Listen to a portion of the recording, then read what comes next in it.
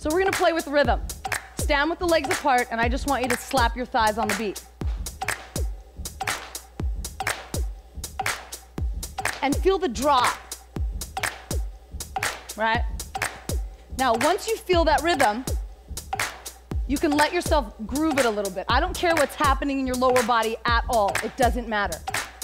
What we're trying to do is connect, so we get some brain activity going, your body to the rhythm, right? Now, you could slap your thighs, you could even snap, as long as you're on that rhythm, right? You can slap something different every time, right? Anything, nothing's off limits. Beautiful, give me a few more. Oh yeah. Now, new move, little walk with the head juke. Little head funk, little head funk. But you know, right Jack? Can you get on the head funk? It's this low head funky walk. Yeah, what if it went backwards? Oh, what? We are funky people, wherever you are, slap to the beat.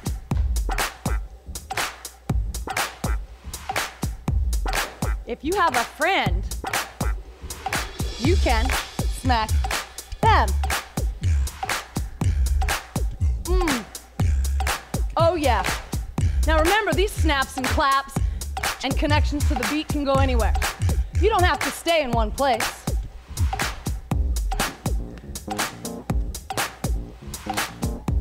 Nothing's off limits. Let's go back to that head juke. Let's go. Now you're more than welcome to add any little arm thing that feels appropriate with that. Oh yeah. Oh, funky time. Wherever you are, connect to the beat.